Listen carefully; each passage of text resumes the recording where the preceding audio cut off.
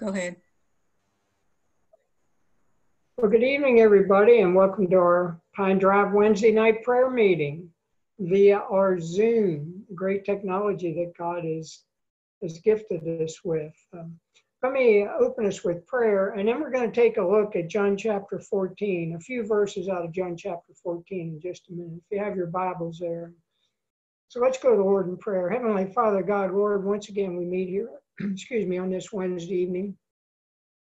Lord, we are meeting as your children, we're meeting as your servants. We're meeting with you, knowing that you are our Father, our ever-present help. We know this is a prayer meeting. It's a meeting in which we're going to lift people up. Maybe even some will lift up their selves to you, Lord. And Father, we just thank you that you're present. Whether we're in a sanctuary or we're in a building or we're in our individual homes, Lord, your presence is here. And God, we ask it as we take a look at your word briefly tonight before we come to the Lord, come to you in prayer, that you would open our hearts, you would speak to us. God, that you would make this time that we're here together for this very, very important meeting. As some say, the most important meeting of the week, because it can set the tone for what we do the rest of the week and what we do when we enter your church on Sunday morning. So Father, we just praise you that we can come into your presence tonight and you in our presence. And we just thank you in Jesus Christ's holy name. Amen. Well, we have any praises tonight before John chapter 14? I want to talk to you tonight about a message that I titled Living by Covering Prayer. Living by Covering Prayer. I was reading something that a man by the name of Dr. Redpath had written, and he said this about prayer. He said, I believe the Lord has taught me this lesson above all, never to undertake more Christian work than can be covered in believing prayer. He said, each of us has to work at what this means in our own personal experience in relation to our own spiritual life. But I believe this is a huge abiding principle for us all. And then he went on to say, to cover something in believing prayer is to take time and to take energy and effort to stay with God until God answers that prayer. We stay with him. We don't leave the place where we're praying to him, assuming we're in our prayer closet or wherever your special place is to meet the Lord there in your home. And we don't leave that place until we're convinced, we're certain in our mind that our prayer has been settled in our hearts, because we know that it's going to be settled in the one to whom we're praying. And he said Jesus never went to the cross until he went to Gethsemane. And he first discovered the cross, or he first covered the cross that he was going to in Gethsemane, believing when he came out of that garden that his prayer was going to be answered, that he prayed to the Father, and he walked out of there, the Garden of Gethsemane, in victory and with confidence, because he knew the victory had been won. And so what did he do? He covered the next step after Gethsemane that he was going to take in believing prayer. Listen to what Jesus said to the disciples here shortly before he was going to go to the cross. And this is recorded in John chapter 14. And let me begin reading in verse 8. And John records, he said, Philip said to him, Lord, show us the Father, and it is enough for us. And Jesus said to him, have I been with you so long, and you still do not know me, Philip?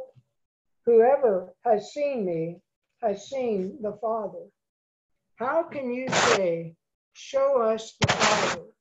Do you not believe that I am in the Father and the Father is in me? The words that I say to you, I do not speak of my own authority, but the Father who dwells in me does his work. Did you catch that? That the Father God, even though Jesus was God, that the Father was dwelling in Jesus. And he said in verse 11, he said, believe me that I am in the Father and the Father is in me, or else believe on account of the works themselves. Truly, truly, I say to you, whoever believes in me will also do the works that I do, and greater works than those will he do, because I am going to the Father. And whatever you ask in my name, this I will do, that the Father may be glorified in the Son. If you ask me anything in my name, I will do it. That's pretty positive. That is a promise. Heavenly Father God, help us to be reminded or understand with a clear mind these words that you spoke to your disciples nearly 2,000 years ago, and they're being spoken to us and have been spoken to us 2,000 years later, Father. Lord, we know how powerful prayer is. We've each experienced in our life. And so, Father, just speak to us just for these few moments before we come before the throne of grace with Jesus there at your right hand. And we pray these things in his name. Amen. I want to look at verse 10 again here. Jesus is saying to the disciples essentially that they misunderstood what he had been teaching. And remember earlier, they had asked him to teach them to pray. They didn't ask him how to pray. They said, Jesus, teach us to pray. Why did they ask him that?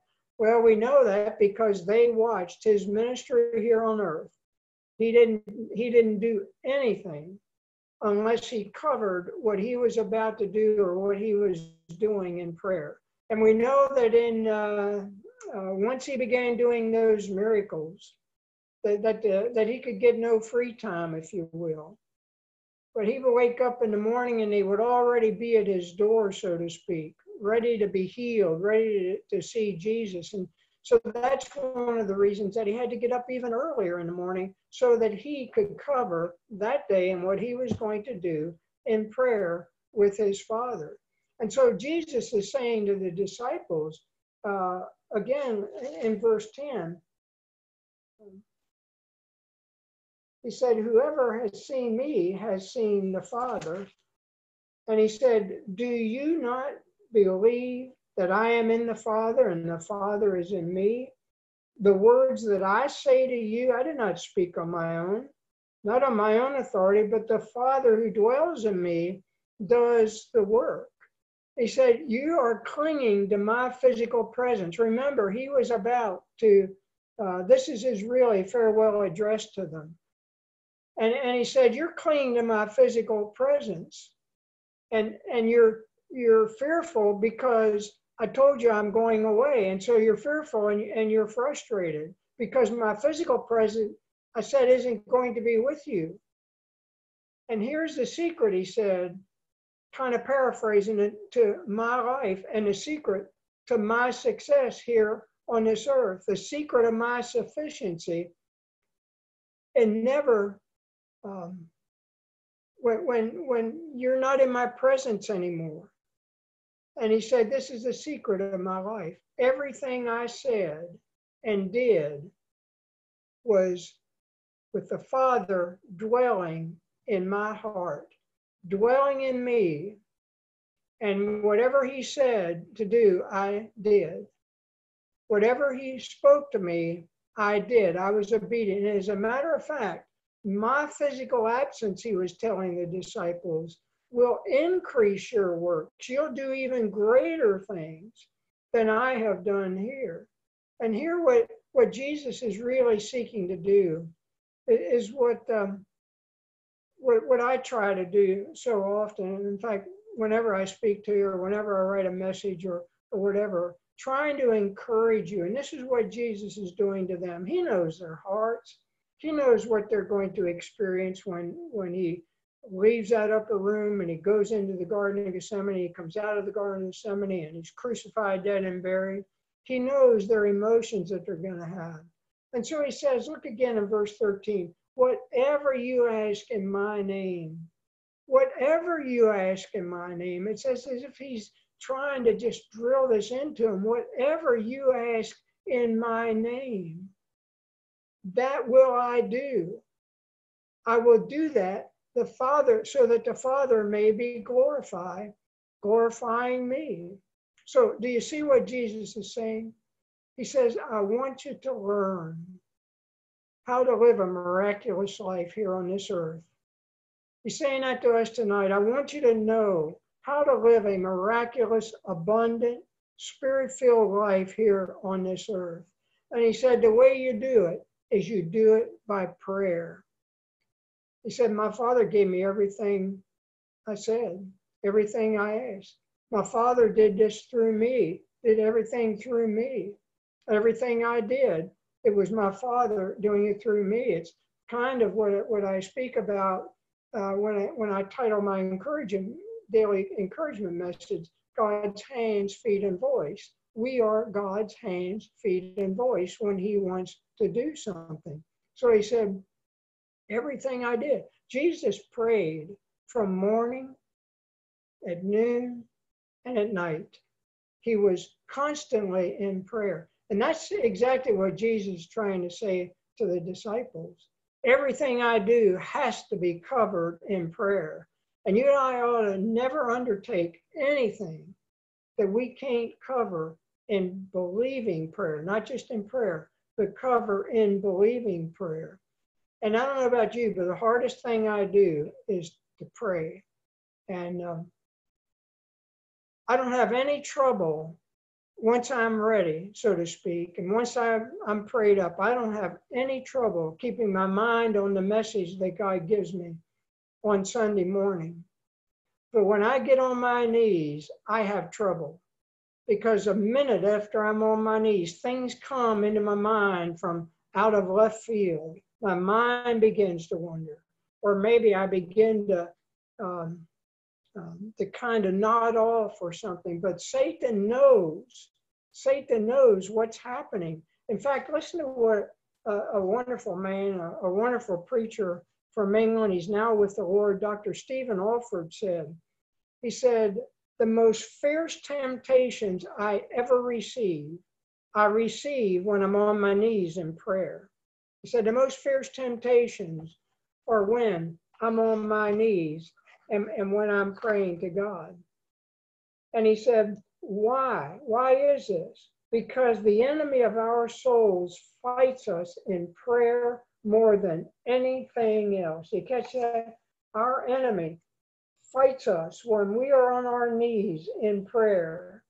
And he does it more than at any other time or anything else.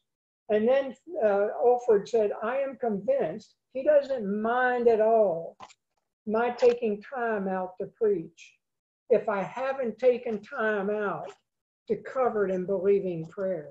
In other words, if I haven't, or if he hasn't, or if a preacher hasn't covered his prayer, covering that time in prayer before he delivers that message, Satan's not concerned at all, because he knows that it's just words, that God is not going to touch the hearts or fulfill the purpose for which he gave that message to that preacher, if you will. And so the secret, he said, I'm convinced, which makes prayer more than just meaningless words, is found in Romans 8, verse 26 and 27. So let's turn to that. I want you to see what Alford said and why he referenced that, Romans chapter 8, verse 26 and 27.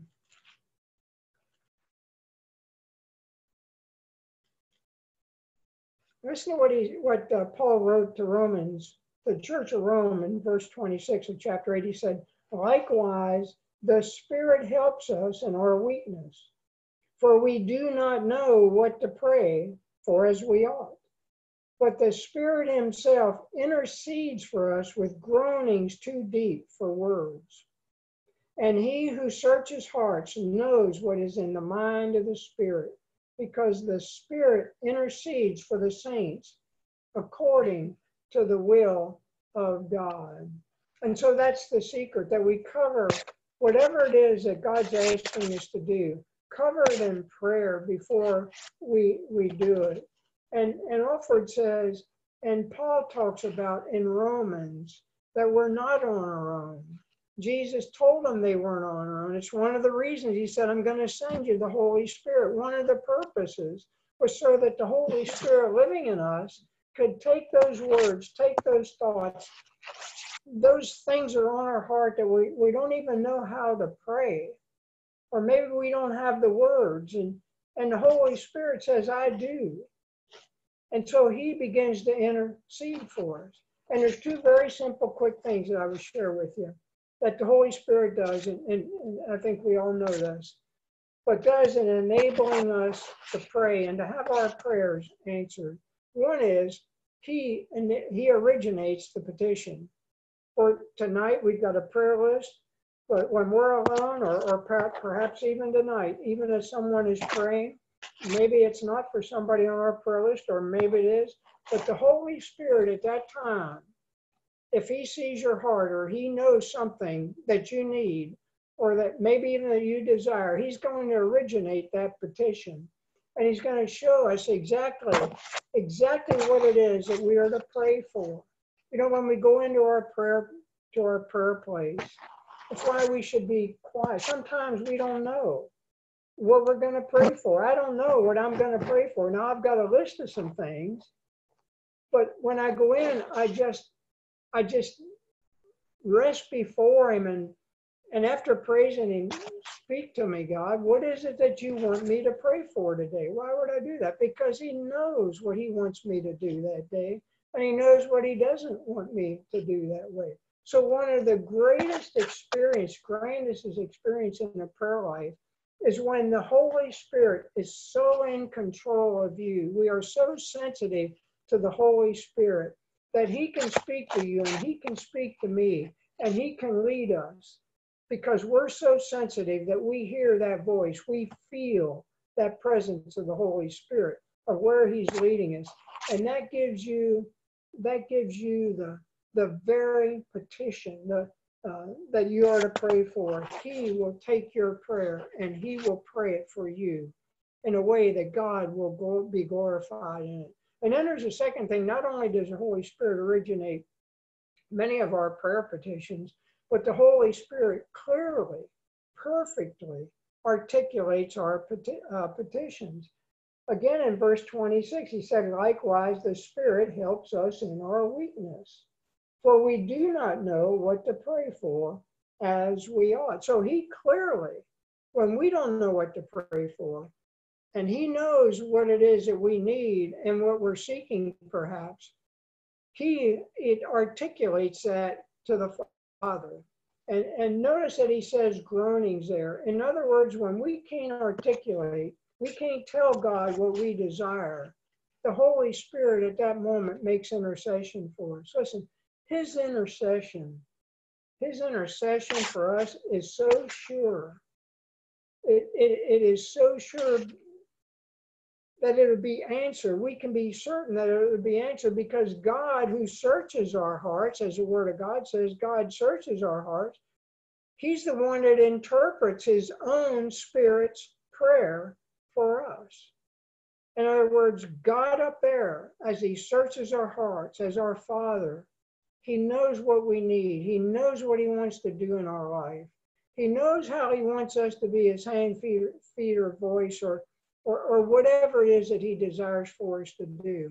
And so he gives that to the Holy Spirit, and the Holy Spirit is praying in a way that we cannot even begin to imagine, but he's making it very clear to the Father. And listen, this is what Jesus is saying to the disciples here in John chapter 14 that we read. Through prayer and in the power of the Holy Spirit, Jesus says, you can do even greater things than I am doing right now. or that I will do. And prayer rests. And I think this is what Jesus is saying. Prayer rests or relies on the authority of our Lord, on the authority of our going before the throne of grace, in the authority and on the authority of our Lord Jesus Christ. And Jesus says, you can ask anything in my name, because when I go to the Father, speaking to the disciples and now to us, you can ask anything in my name, because when I go to the Father, I go to him. And when you come to him, you come to me in my name and in my authority.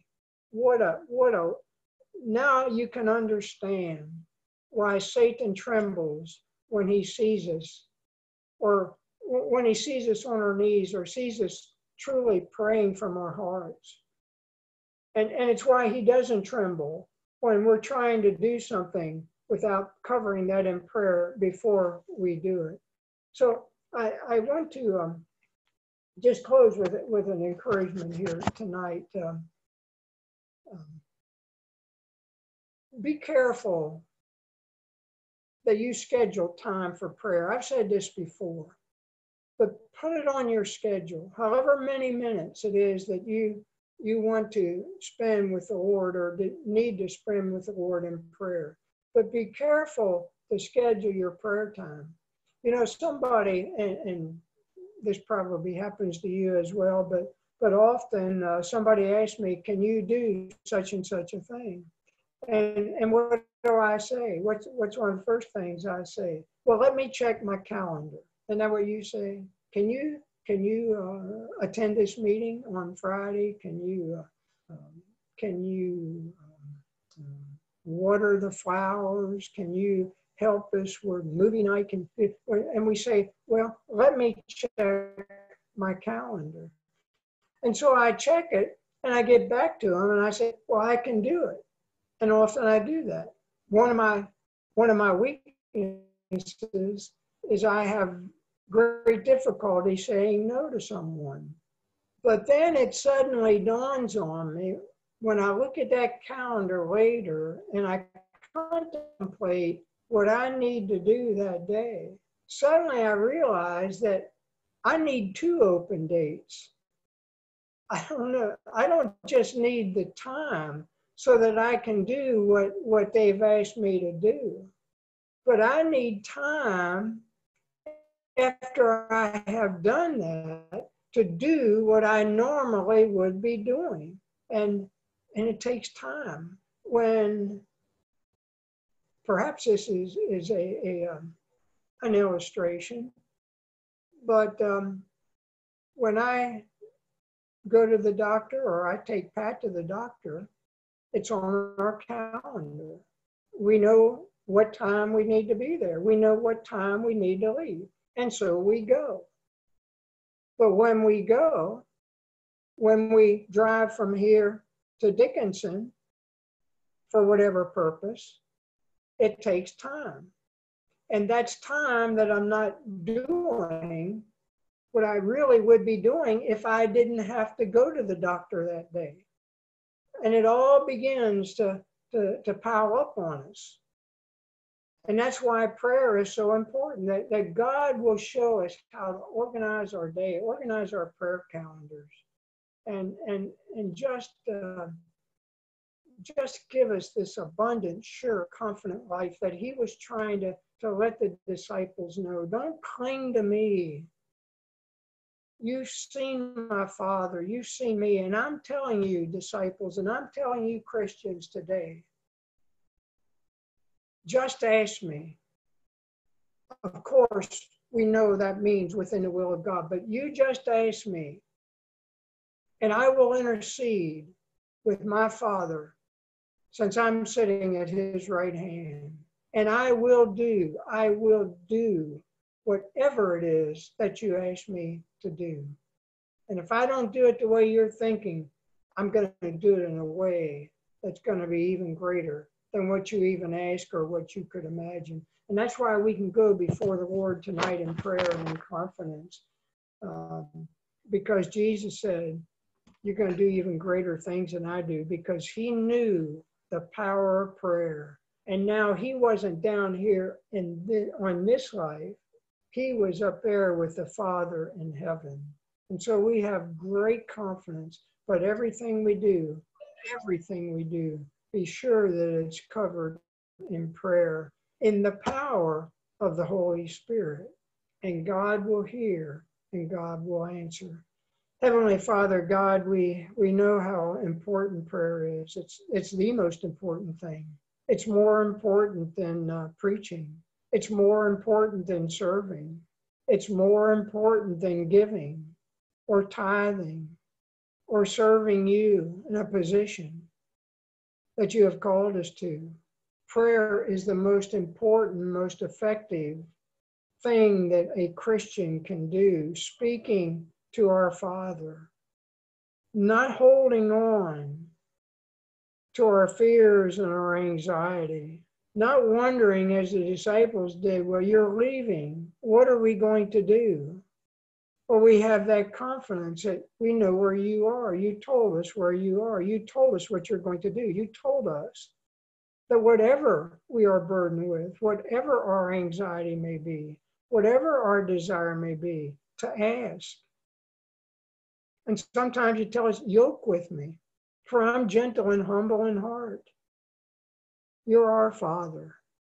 And so, Lord, as we come before you tonight with people that are on our hearts, people that are on our prayer list, people that are lost, people that are battling all kinds of pain and suffering, God, we come boldly before the throne of grace because you tell us to. You tell us to cover this prayer meeting tonight with prayer. How ironic. And Father, we're going to make Satan tremble tonight. And we're going to make Satan tremble when he sees us in our prayer closets, in our prayer rooms, in the corner of the room, or wherever it is, that we bow before you and we pray. Because we know that you will shake the walls. You will do whatever it takes to respond to our request and our prayer. Because we come to you in the authority in the name of Jesus Christ. And it's how I pray tonight, Lord. In Jesus' name, amen.